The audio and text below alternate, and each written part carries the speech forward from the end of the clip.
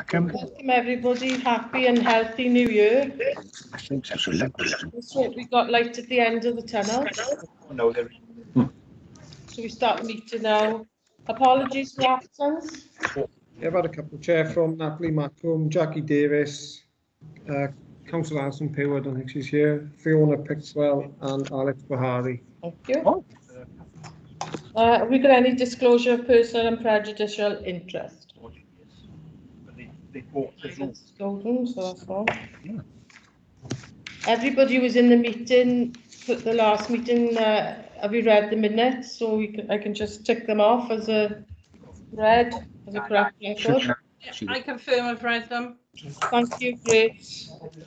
And in fairness, they don't know really what they're taking on. Grace, if you would like to start. No, it's not. They got the run drawn on the top. Can everybody mute themselves, please? Because there's a lot of background noise, as you can imagine, with 20 or 30 people.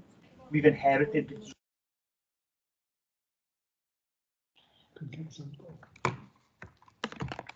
Grace? Okay, thank you, Chair. Good afternoon, everyone. I'll give you an update on the what's happening around Wales with the Armed Forces Covenant. Basically, if you recall, last time I spoke, I said regrettably they appointed somebody to be the school's liaison officer.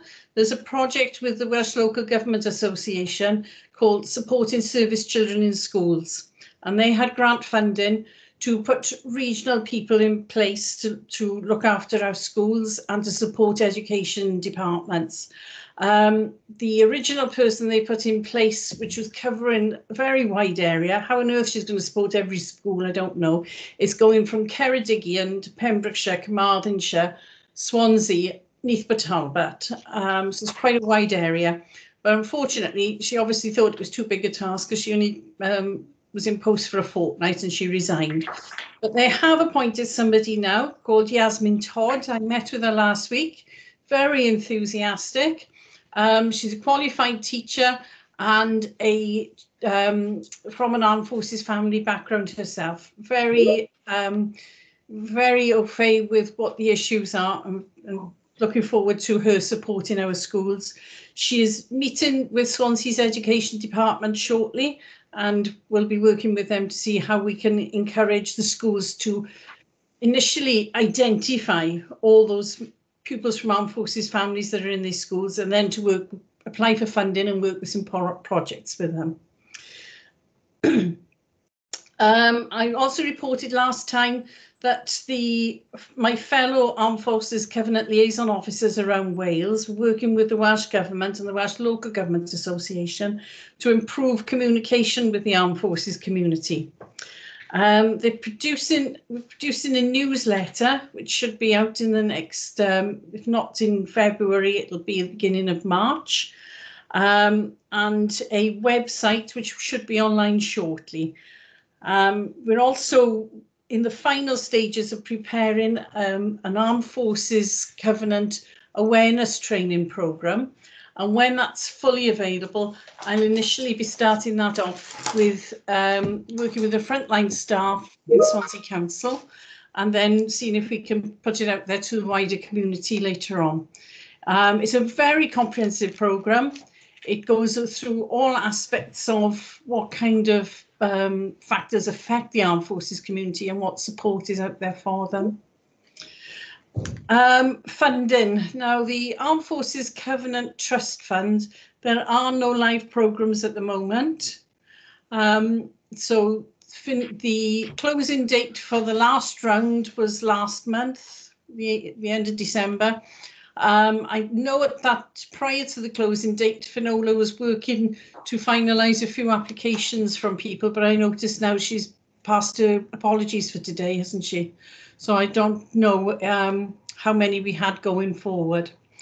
There are funding streams available out there for organisations to support them through COVID and through the recovery of COVID. And I'd encourage all organisations to look into those. Most of the information would be available on council website or on the Welsh Government website. And as I'm made aware of any grants, I'll let you know about them. The Welsh Government are looking at priorities, and they have done quite a bit of support at the moment regarding housing, particularly social housing issues for Armed Forces veterans. They do have a pathway which they've sent out to all local authorities a few years back, highlighting where Armed Forces families should be supported, but that needs updating now. So they're in the process of updating that. And suicide prevention, I think this is one of the advantages of having liaison officers in the community. We're able to flag up those issues that we are seeing. But last October, November time, we all reported that regrettably we are seeing, or we're having reported to us higher instances of suicide in the community. So Peter Williams in the Welsh Government is taking that forward with the suicide prevention team in the Welsh Government to have regional people right throughout Wales. So they are being made aware that there is additional Armed Forces support in the communities for people. And Victoria, I can see you taking an interest there. I'll be keeping you in touch with what's happening there. That's all I have for now. The Armed Forces community has been fairly quiet now that they're back down in lockdown. The issues we are coming across again appear to be associated with housing and emergency housing issues. And I'm pleased to say that lots of the housing and Armed Forces support organisations are really pulling out all the stops possible to support these people. But unfortunately, there is a dearth of housing available at the moment because, those that required housing at the beginning have occupied the accommodation that is available, and we haven't had the rollover of people moving on to vacate those temporary accommodation arrangements. But it is something that is being looked at, and they're looking at social housing for some kind of support. So I'll let you have further information on that when I have more of it. That's it. Thank you, Chair. Does anybody has any questions? Thank you, Grace. Some good news. Has anybody got any questions for Grace? Can I see your hand up? Yeah, Grace. Sorry, Tom Sloan here, Ospreys in the community. Just in regards to the schools engagement, if there's any support that we can lend, we're obviously working with primary schools for online engagement and secondary schools as well. So if there's anything that my staff can help with, just feel free to get in touch. Yes, certainly. Yeah. I think I have let her know of different organisations that could support. You are one that I put forward, but I'll make sure of that now, and I'll forward your contact details on. Fab, brilliant. Thank you. Thank you, Grace. Okay. Was Captain Chris here? No one else.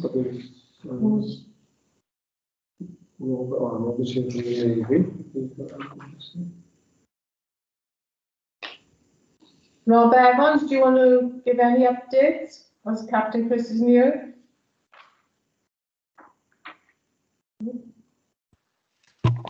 Yes, Chief Rob Evans from HMS Cambria, thank you for that.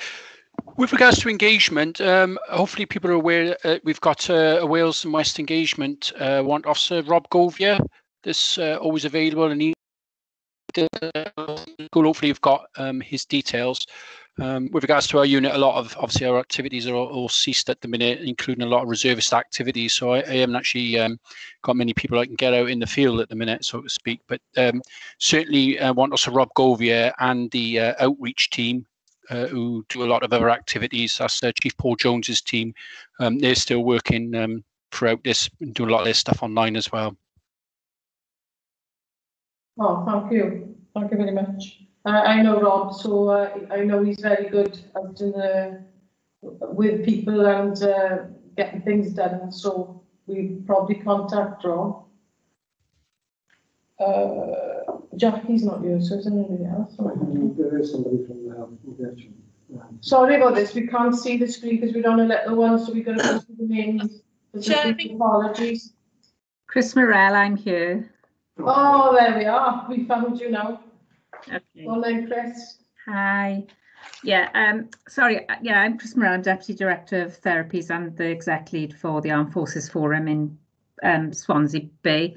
Sorry, I haven't been able to make these meetings. I don't generally work on Mondays, which is unfortunate. So Jackie's come a few times, I know, who's our independent member chair. So our last meeting was on 11th of November, which was the first meeting since the pandemic, but we did have a celebratory event with the Armed Forces sometime in between that. Swansea held an online Remembrance Day for staff, service for staff to participate in the silence with all of the health board. A general bit of work is being done in the health board to improve patient affairs functions and support for bereavement and care after death. That centre is in the process of being set up and a manager has been appointed, and there may be connections between this group and other groups to support veteran families where people might want to access and link to the care after death centre. So we'll give you more details of that when it gets set up. I've just had a thing pop up around the application for the gold employee status. We are hoping to put in an expression of interest and are looking at what we can do as areas of improvement for that. And we've started to look at areas where we have reservists and military connections in the health board to see what areas we can support in terms of areas of advocacy. ALAC, the Artificial Limb Service, is currently recruiting additional prosthetists and technicians, and this will have a beneficial effect on our service. This is something that's been raised as a concern in the past, so that we should be able to give more time with each individual patients and appointments, better accessibility, and the delivery of prosthetics should be enhanced over the forthcoming year, providing COVID restrictions are lifted. And the next bit I had is Veterans NHS, but Victoria is here, so I won't steal that. So that's it from me. Okay, thank you. Victoria? Hello there. Right. So in our service, in the veteran service, we continue to be very busy. In the last 3 months, we've had 33 referrals. And because of the pandemic, we have adapted the way that we work and we've gone online. One of the benefits of going online has meant the way that we send out opt-ins. So when someone's referred into our service, we used to send them a letter saying, you've been referred to our service, please fill this letter and send us proof of ID. We've now converted that to a form where they can fill it in online and send it back to us. And as a consequence, we now have 25 people opted in over the last 3 months. That's a 76% rate of uptake, which is actually very good for a service like ours. That means that we are able to do a lot more assessments and get to a lot more people. It also means that we're very busy, but that's fine. We're completely virtual in our approach at the moment, so we're not having any face-to-face, and that works well most of the time. One of our therapists, Oksana Jones, has left. She's gone off to work as a psychologist for another health board, and we've advertised her post. And her post, we had one person apply for that who already works for us, so she's going to take over that permanent post, and we will hopefully be advertising her temporary post in due course. So a bit of change for us. We continue to be busy, and hopefully we'll get back to being able to do some face-to-face sessions in the near future, but we've got to wait for this pandemic to move away. Yes. As I like that. Yes, for it to go away so we can get back. But actually, I think a lot of what we've learned through this pandemic, we will continue to use. So it's swings and roundabouts. Thank you. That's well done. Thank you. Neil? Are you there? Yes. Sorry, is that for me? Yes, nice to see you again. Yes, and you. Thank you. Thank you very much for inviting me to attend your meeting today. I'm conscious that I have spoken to a few people already who are present at this meeting, so apologies if some of you have heard this before. But I just I wanted to take the opportunity just to update you on what the Royal Air Force Benevolent Fund is doing, and in particular what I've been trying to establish in your area. So if you're happy with that, I'll just go ahead. I'm happy to take any questions at all, either as we go through or at the end. So for those of you unfamiliar with the RAF Benevolent Fund, we are, as the name suggests, there to look after what we call the Royal Air Force family, and that is anybody who has ever served in the Royal Air Force, regardless of how long. It could have been 6 months, it could be a full career, but immediately having joined the Air Force, you become eligible for the support throughout life, so into retirement, so beyond your serving time.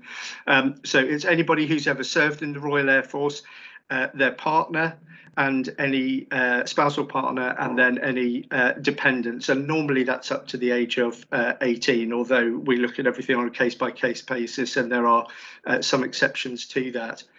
In terms of the support we provide, we are a welfare charity, so we're the largest charity looking after RAF personnel and their families, but we work solely in support of welfare need. So we are slightly different from RAFA, the Royal Air Force Association, who you're probably also aware of, who have an element of their work being welfare. They also have an element of caseworkers, and I'll come to that in a moment. And then, of course, they have the Royal Air Force Association clubs, which is very much the sort of camaraderie and the subscription side to what they do. We differ in that we are purely about welfare, and every penny that is raised, we're not supported by the government. Everything's raised by charitable donation, but every penny of that goes towards welfare. Last year, we spent just over £27 million on the RAF family, and that was a split of about £20 million on veterans and their families, and about £7 million on serving personnel and their families. Clearly, there is an impact that we're all feeling from COVID, and so while we are going to continue to support in the way we have done before, we will probably see a reduction in spending this year because, of course, our fundraising income has been very severely impacted by COVID-19. That said, what we're trying to do, and the purpose for my speaking to you today, is to increase beneficiary numbers. If I'd have spoken to you 2 years ago when I joined the fund after retiring from the Royal Air Force, at that point, that year we helped 52,000 people. Last year, as a result of the Reaching Out campaign, what we called our Radar campaign, we were able to raise that number to 71,000. But we are aware that of the sort of 1.3, 1.4 million people that are in the RAF family and therefore eligible for our services, we know that over 100,000 people as we speak are in urgent need of support, and 300,000 are in need of support to a lesser extent. So whilst we're very pleased that we've been able to increase those numbers, excuse me, of course there's a lot of work to do, and we mustn't rest on our laurels. The type of welfare support we provide is as you would expect. A large number of the veteran population that we look after are quite elderly, and so we assist with things like assisted living at home, care provision, top-up fees for nursing homes. We do an awful lot of work, things like installing wet rooms into houses, allowing people to remain in their homes for longer rather than go into full-time residential care. And also a lot of assistance with financial grants, one-off grants, either small or large. And we're able to deliver those quite quickly. And that's where we work with the Royal Air Force Association, the Royal British Legion and SAFA, where we use their caseworkers to interact with potential beneficiaries on our behalf, and they build up the cases which are then submitted to us.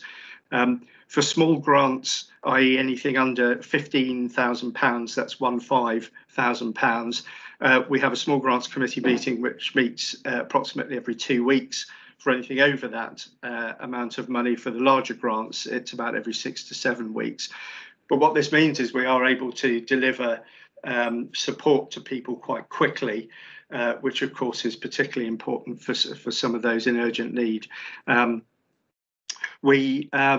As well as providing the type of assistance I've mentioned, we also, up until this time last year, were providing respite breaks, which sadly, of course, we've had to stop because of the pandemic. And in fact, our respite home in Sussex has had to be closed, very sadly. But we are looking to reinvest the money that was used in subsidising that home to provide respite around the whole country, in whatever form that may take, and as COVID allows us to do that. So that's very much work in progress at the moment. So as I say, the access to our funds can be really straightforward if it's a simple case. One of the benefits of COVID, always looking for that silver lining and a very big cloud, but it has allowed us to refine the way in which we operate. So it is easier to access funding or support from us via our website now. And in fact, people are able to apply for a one-off grant up to £750 without the need for a caseworker. They can actually go onto the website. Of course, we have to do checks and balances, and some elements of our support, particularly financial support and the large grants, are means tested. But we've tried to make it as easy as possible from identifying the point of need to actually being able to deliver that support. So our website has enabled that, and we've continued to refine processes so that we can actually make the sort of beneficiary journey as easy as possible.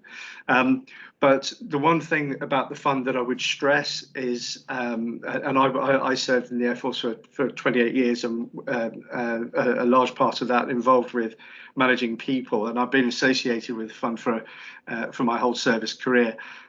One of the things that is particularly good is the fact that we look at each case individually.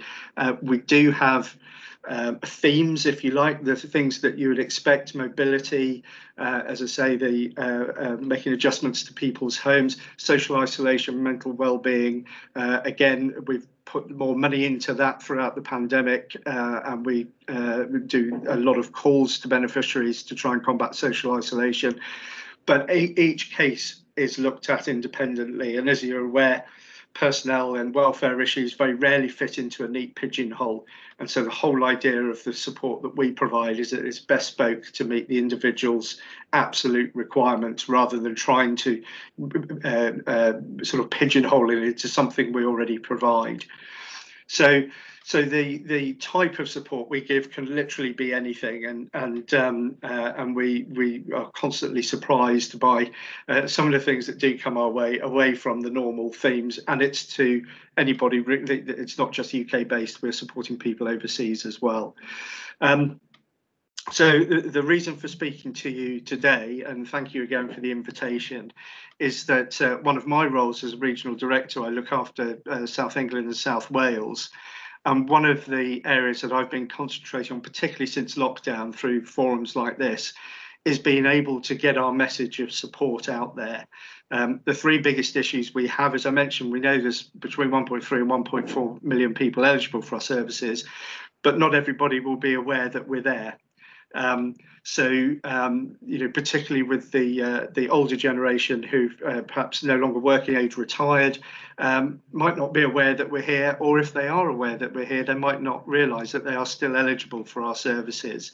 And those are our two biggest issues, hence why the opportunity to address a forum like this is most welcome. And really what we're trying to do is get our message out there so that we can increase reaching out to those people who are not aware of our services or don't realise that they're eligible for them. The third problem we have is that particularly service people and retired service people are not very good at asking for help. And as a result of that, we can't do an awful lot to combat that, but what we can do is at least make sure people are aware and make sure that the route to that support from initial contact is made as easy and as pain-free as possible.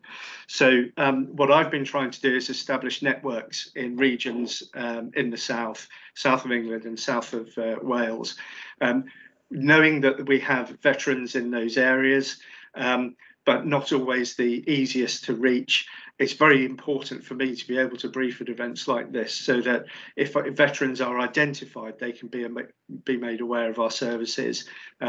Initially, prior to lockdown, we were working very closely with the NHS. So I see NHS are represented today.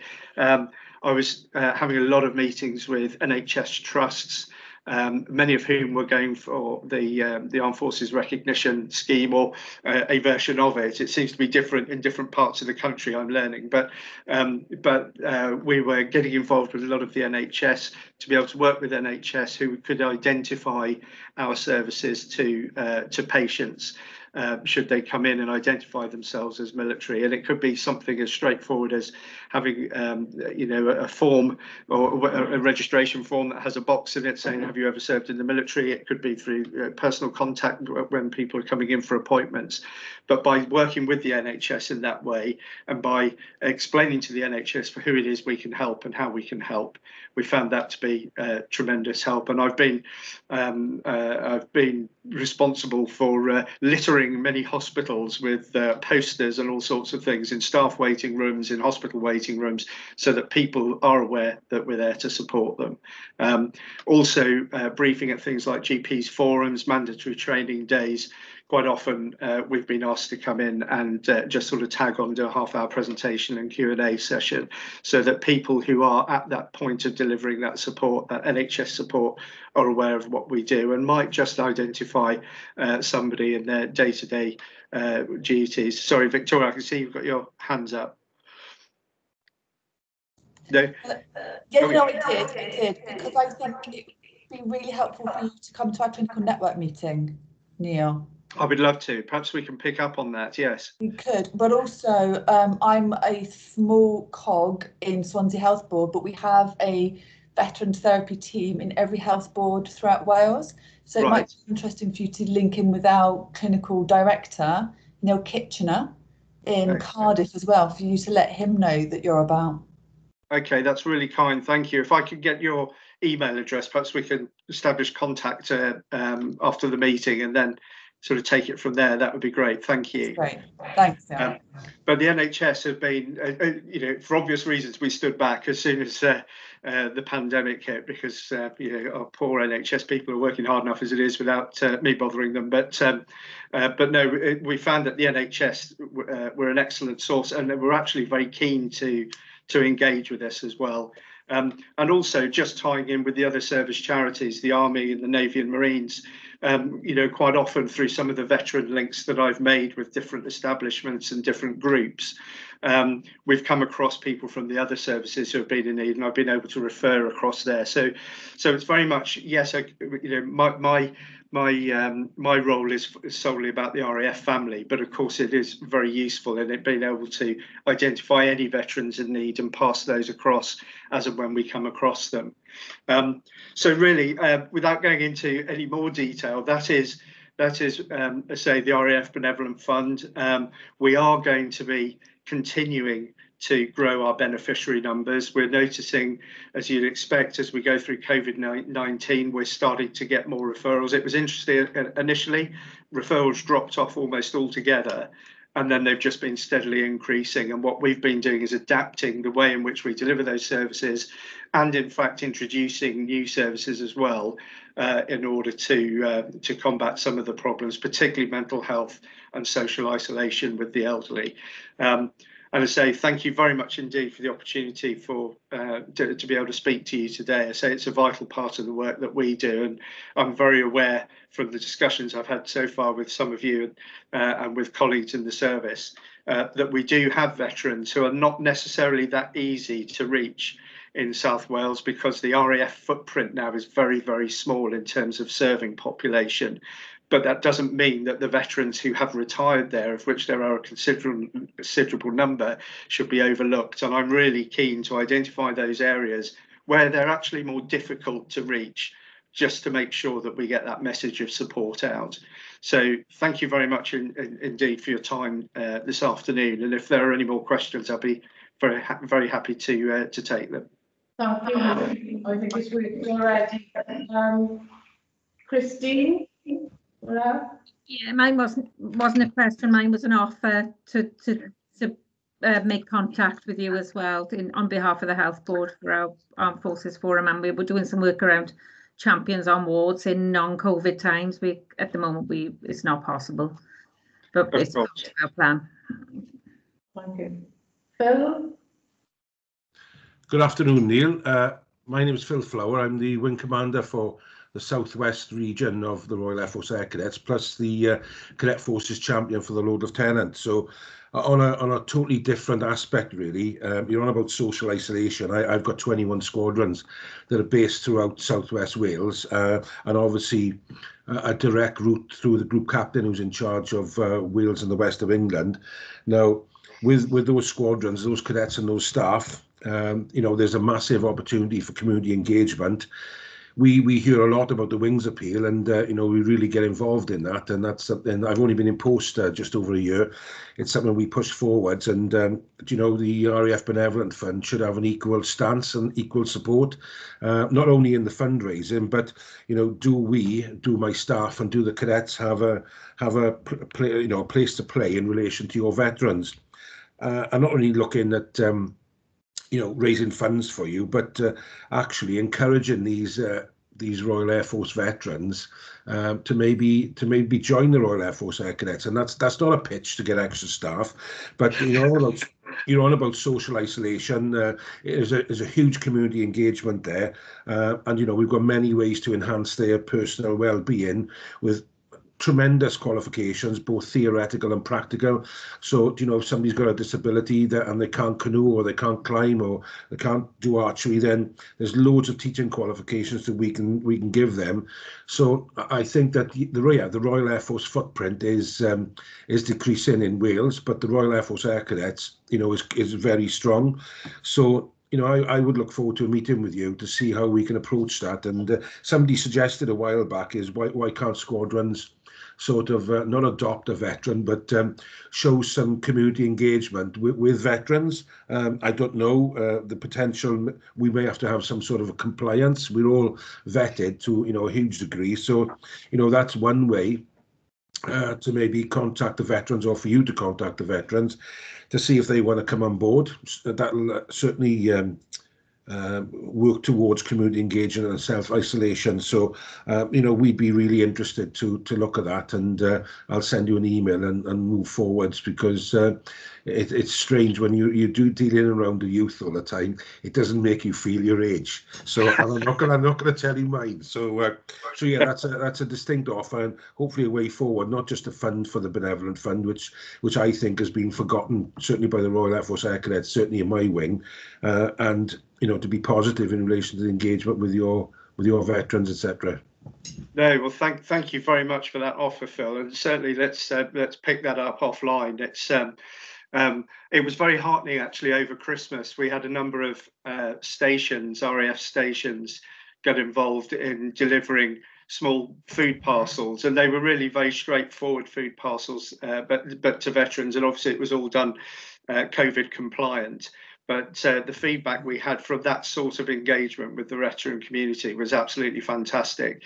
People clearly feeling very lonely, very isolated at the moment. And as you say, a youthful person pitching up in their uniform on the front door just to say hello, or a form of contact. Really, we had some lovely feedback from that. And I think as we step through this current situation, the opportunity to engage in more of that type of work would be very good. So thank you. I look forward to speaking to you.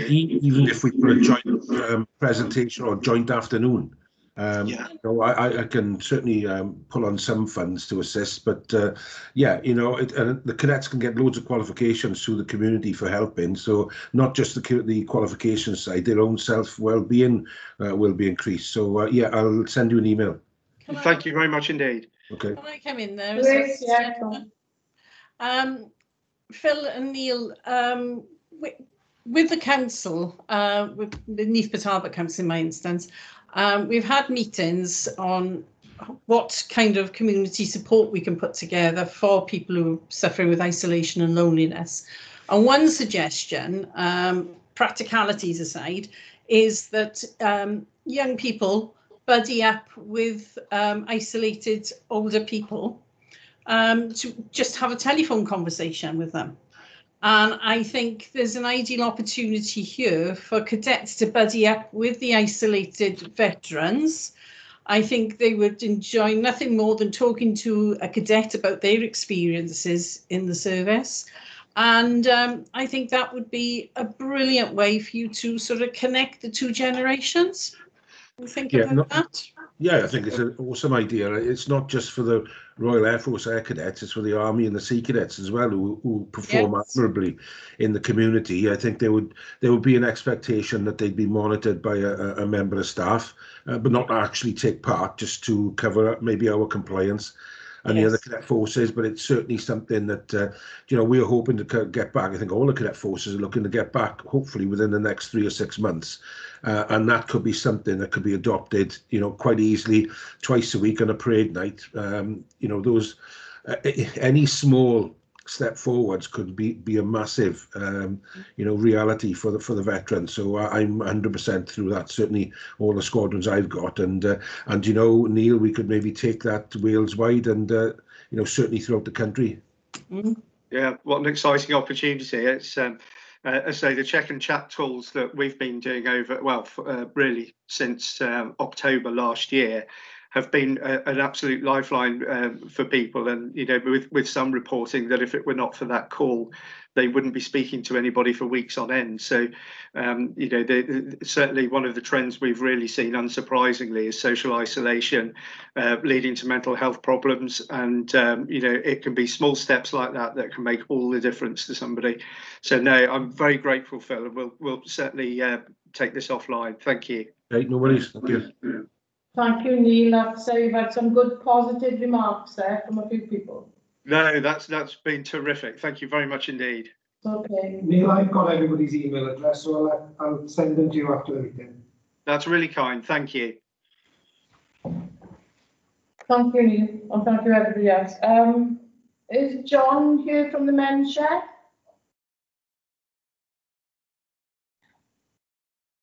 Oh, Davis. Oh. Okay. Is there? Have anybody else got anything to add to, or something they'd like to say or report?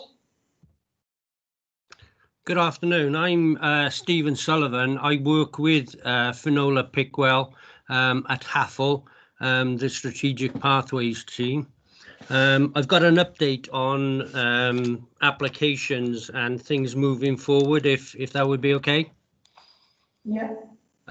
With the last tranche of applications for the Armed Forces Covenant Trust Fund pot, Wales actually submitted 25 applications into the final round, and we should be hearing by the 15th, or starting the week beginning the 15th of February, those who were successful and have been granted funds. Swansea-based veteran services, there was only one application for the final round, and that was for Garrison Farm Community Interested Company. But there are other applicants and teams and projects around the area that can move and do actually work within the Swansea area. I'm pleased to say that HAFL was successful in their bid for Armed Forces Covenant Trust Fund Force for Change programme. That will include a digital inclusion programme for veterans throughout Wales. More information will follow on that shortly. Finola and our senior management team are currently working on a way forward with that. So that's the update from HAFL. Thank you. Thank you very much. Phil? Okay, I got 3 computers in front of me and 3 mice. Do you think I can ever get to the right mouse? No, I can't. It's on your list, that's why. It was just to touch back really on recruiting veterans. It's not just the Royal Air Force, veterans from the Royal Air Force that certainly my organisation would be interested. I think Army, Sea, and the Royal Air Force. So we're all interested in trying to get new staff. So there's a little bit of a selfish reason there, but it's not been good for anybody, I don't think. And anybody who says they haven't been affected with their mental health and well-being, I would challenge that over the last 10 or 12 months. So don't ever forget the cadet forces, because we're busy all the time. We're busy most weekends and 2 evenings a night, 2 evenings a week. So we're in a prime position really to sort of help these veterans, if that's what they so wish to do, to come on board, and we can increase their physical and mental well-being, new skills, but we are looking as well to try and obtain funds for the Royal Air Force Air Cadets, and this isn't a sales pitch, but we're trying to make things encourage the youngsters to come back, because I think all youth groups especially have been affected with COVID, and although we're heavily involved in the virtual arena, I think the young people have got a lot of pressure on them with virtual training from schools. So we had certainly trying to provide some sort of extra activities and look for funding for young people, certainly within the cadet forces, to move forward as well. And by doing that, we can hopefully maybe provide different activities for the veterans. So it's a full circle really. We can now provide great experiences for veterans, immaterial of what service they've been in. So please don't forget the cadet forces, because working and developing around young people is one of the best opportunities that we can have, and can certainly lift people's self-worth. And I know you all, and I'm not trying to tell you to suck eggs, but don't forget the cadet forces. And if you need any help, as I said, Louise has asked me to come along and bang the drum for cadet forces and helping vets, so just let me know. So any veterans that are interested, please come on board. And if you can see any funding, we're looking for paddle boarding and activities like that, not just for the cadets, but certainly veterans could get involved and be well represented in the cadet forces. That's about it really. Tom, are you still there? Hi, Wendy. Yes, I'm. Hiya. Do you want to say something?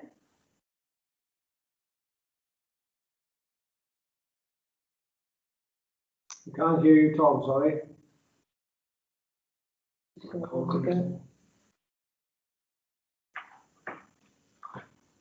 Here.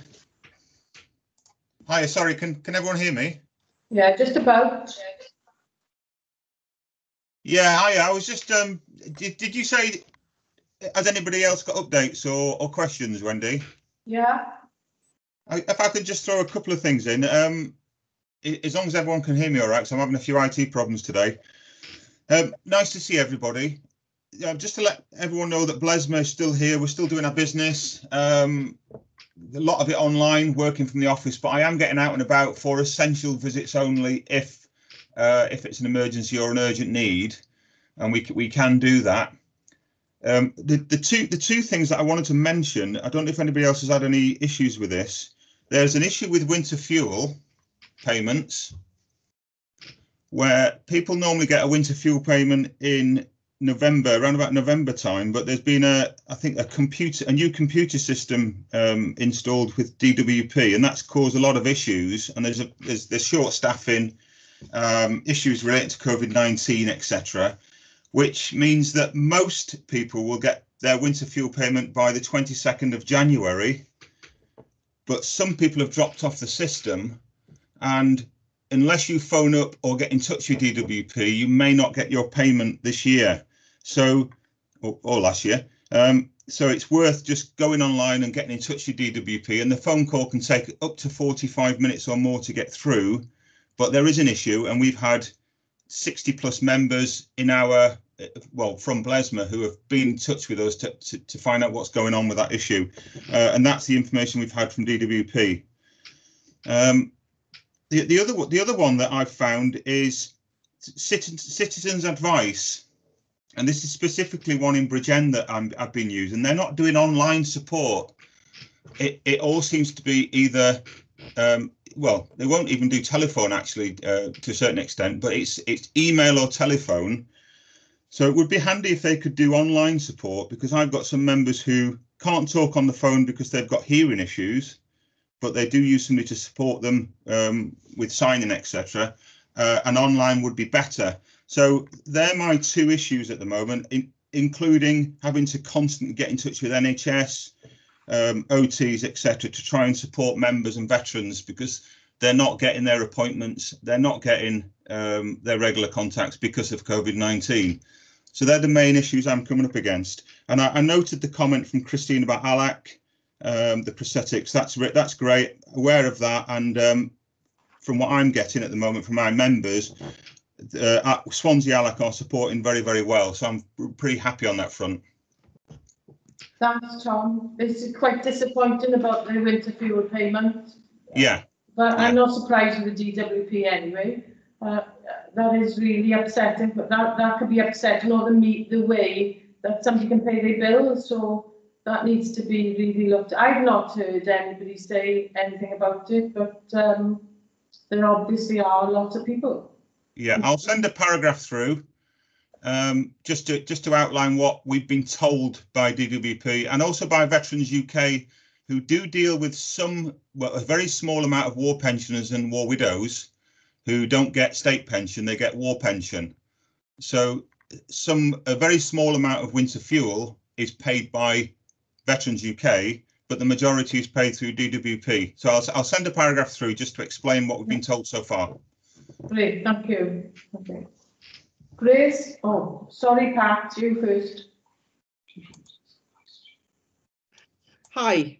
So I'm from Citizens Advice Swansea Neathport Talbot. So I just wanted to say we do, so we're offering advice by phone or email.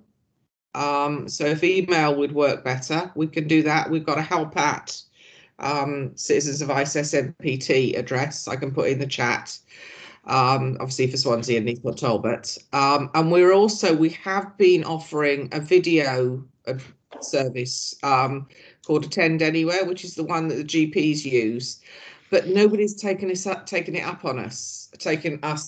on it. So it's not really very widely out there, but it is something we can use. So if you want to get in touch with me, if that would be useful, and we can sort something out.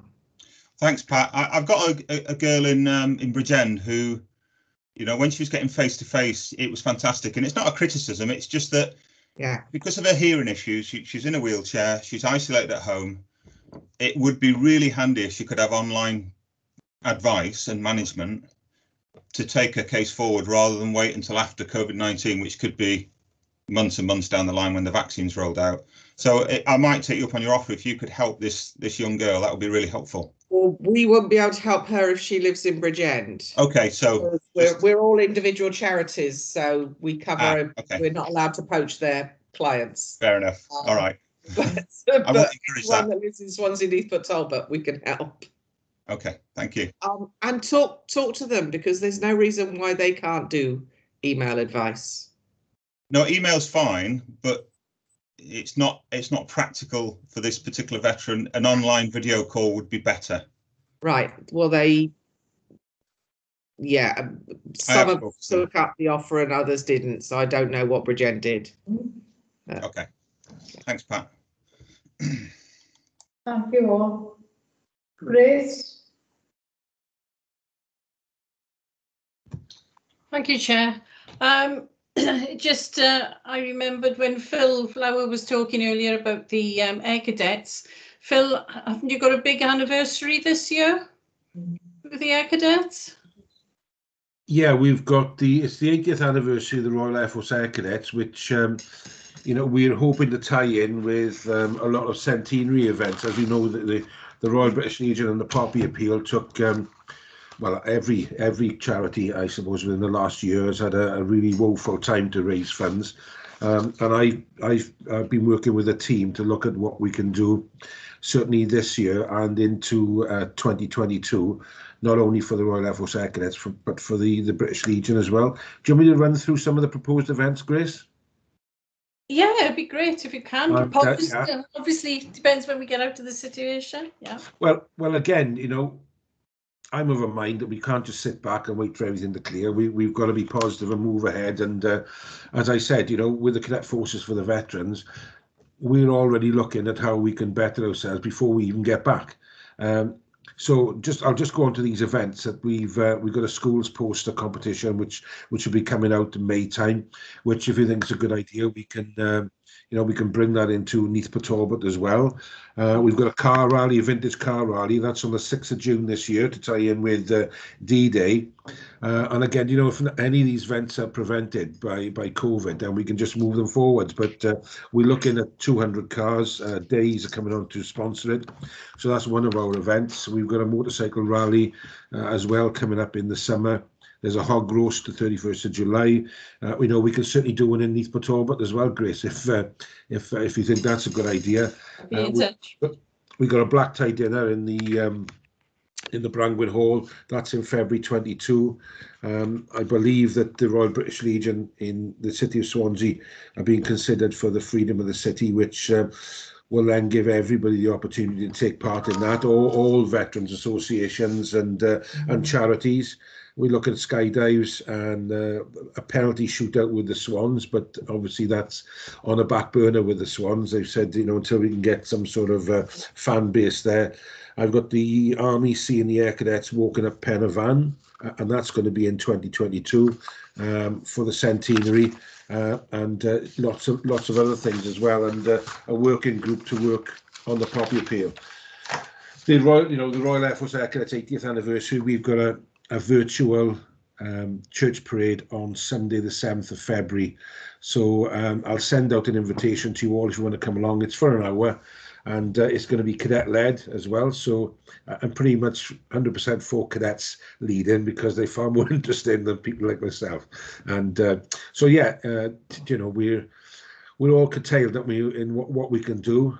Certainly my vision for the wing has been sort of temporarily halted, but we're still moving forward. And any small step we take during COVID will have a huge impact when we come out. So yeah, two massive centenary, well, a centenary for the Royal British Legion and the 80th of the Royal Air Force Air Cadets. And you know, I'm of a mind that we involve everybody, the Sea and the Army Cadets in the Air Cadet 80th, because you know, we do work closely together, and in particular to the Army and the Sea Cadets, I know, Grace, that you will support this, as well as Wendy, that the Sea and the Army Cadets are real ambassadors and push the Poppy Appeal, you know, beyond what I would expect in the area. So it's about everybody being involved. So, you know, they're also a great body of young people.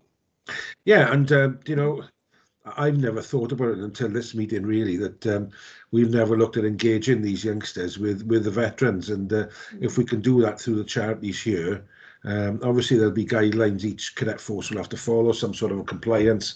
But yeah, you know, whatever the cadets can do, the better, because they do get well recognised for community work. And perhaps out on the street raising funds is not the only way. Certainly one-to-one contact with a veteran or a group of veterans, which we can set up meetings with, would be far more meaningful, I suppose, for the individuals than the cadets, you know, just out collecting. So it's an avenue that we really need to look at. Okay. And thanks, Phil. And Tom, what you said about the winter fuel allowance is quite concerning. I get regular newsletters from the DWP. I just checked them out. There was nothing in the newsletter about this. But if you can send me the information you've got, I'll send it to my contact in the DWP and get something official off them. Yeah, okay. No problem. No problem. That's it, Chair. Thank you. Thank you. Thank you for that, Grace and Phil. That was really looking forward to all that's happening in this meeting today. It's been good. Have anybody else got any updates or anything they want to say? Or have you all had enough now? Oh. So it's just the next meeting will be the 15th of March at 2 p.m. So we will be on a bigger screen next time and we can see more. And I haven't got a bad back like I got now, leaning over. So we'll see you all then. And thank you everyone for your participation in the meeting. Bye. Cheers. Bye. Thank you. Thank you. Bye-bye. Stay safe, everyone. Bye.